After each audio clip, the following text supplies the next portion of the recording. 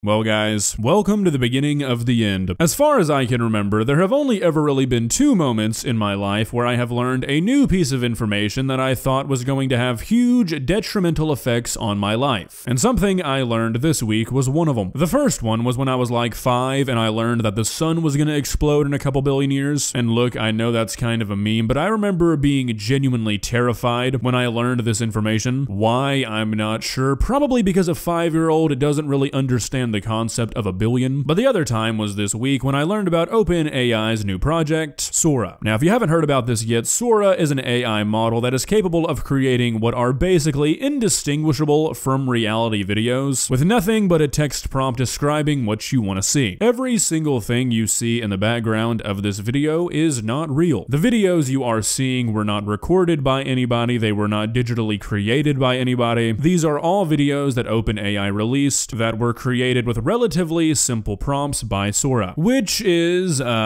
terrifying. If you showed any of these videos to anybody 1 year ago today, they would have absolutely no reason to believe whatsoever that they were not, quote, real videos, either of real life events or real life people, or real videos that real humans have set down and made in Blender or something. There are a few moments in some of these videos where it looks a little bit weird, but honestly, I think the only reason any of us are going to pick up on that is because AI has basically overnight become such a big part of our lives that a lot of people have kind of gotten an eye for AI created stuff now, but most of these videos are completely indistinguishable from real life. These are no longer horrifying dream sequence-esque videos of Will Smith eating spaghetti that even a child could tell is not real. These are now just 100% passable as real life videos, and that is honestly pretty horrifying, if you ask me. Now, according to OpenAI, this stuff is not available to the public yet. Quoting their website, they're only granting access to a number of visual artists, designers, and filmmakers to gain feedback on how to advance the model to be most helpful for creative professionals, which is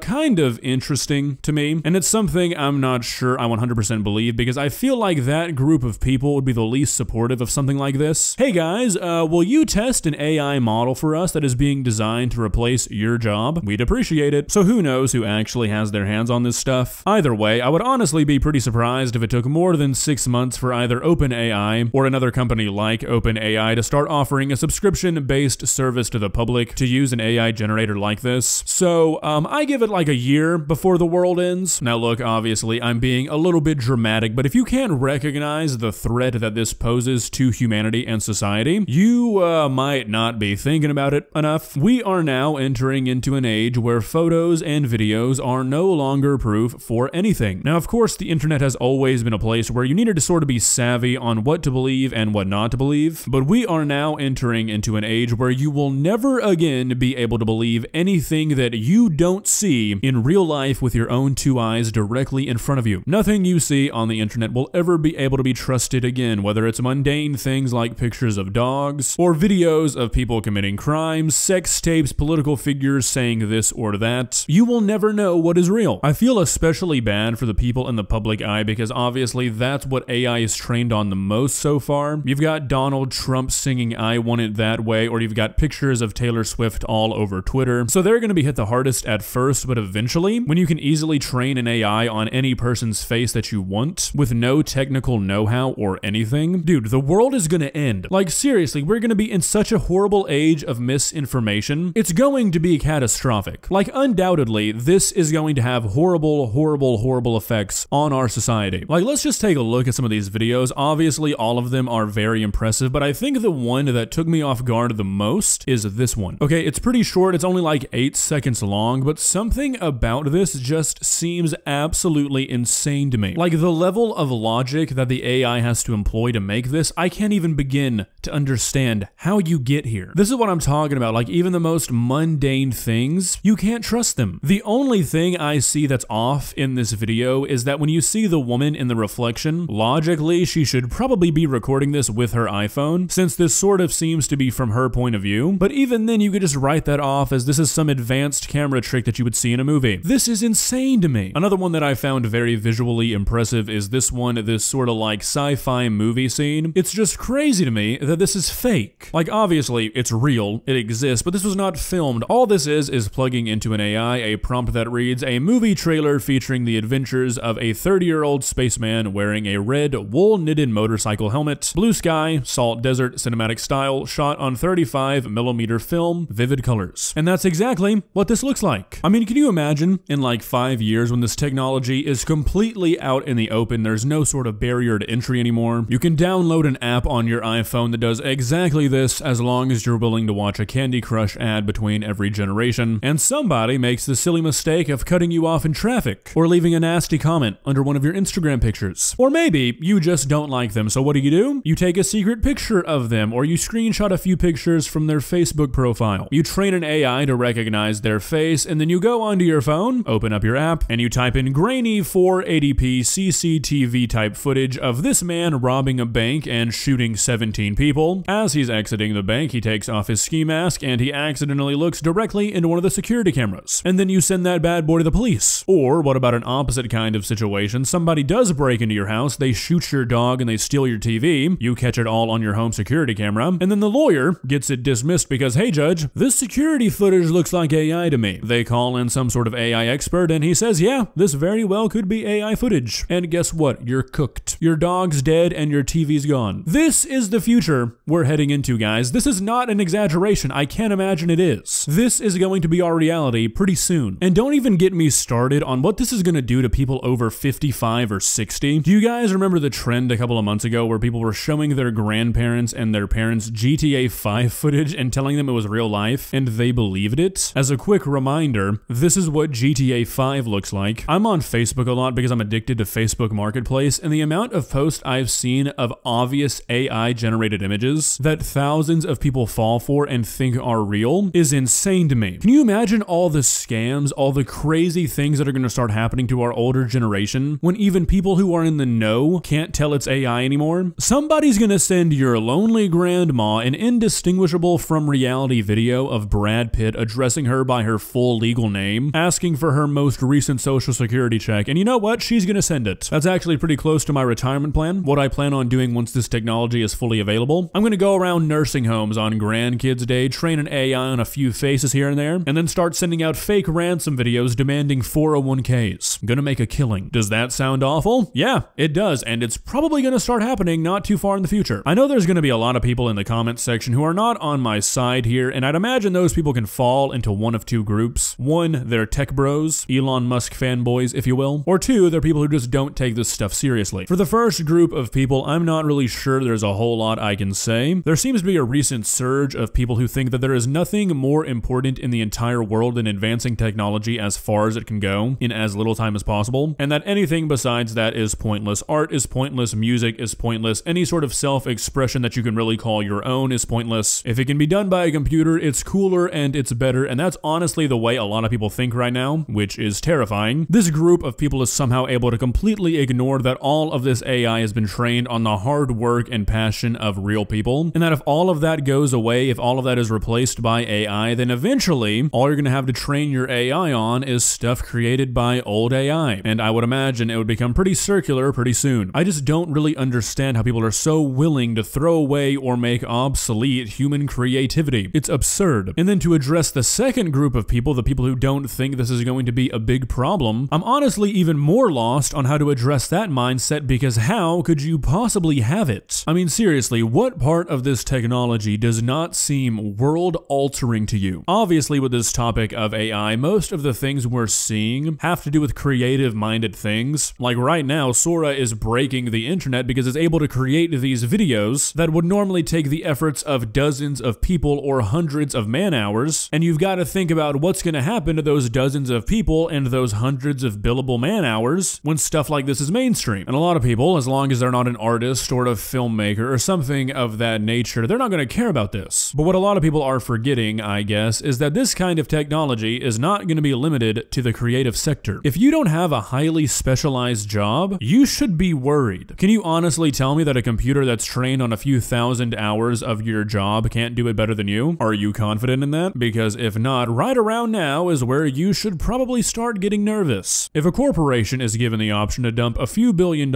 into training AI employees that do your job better and make you obsolete, they're gonna do it. The first few are gonna be hesitant, sure, they're not gonna wanna be the first ones to do it, because it's probably not gonna be a very good look, but once a few companies do it, once it starts to get accepted, your job is gone, and that day is coming. Well guys, really motivating, uplifting video today. I know I had a great time making it. I'm sure you're feeling really great about yourself after watching it. What do you guys think? Over or under 5 years before the world just completely falls apart? I'm really looking forward to the government starting to take this seriously, because at least in America, whichever party brings it up as an issue, the other party is just gonna go against them because, well, that's just how America works. So the issue of AI will be a forever stalemate and nothing will ever be done about it. And then the robots will take over, it'll be too late, and then nothing will matter anymore. So, guess we've got that to look forward to. If you enjoyed this video, please leave a like and walk on over to that subscribe button and touch it. It's free. It won't cost you anything. But for now, that's all I have for you today.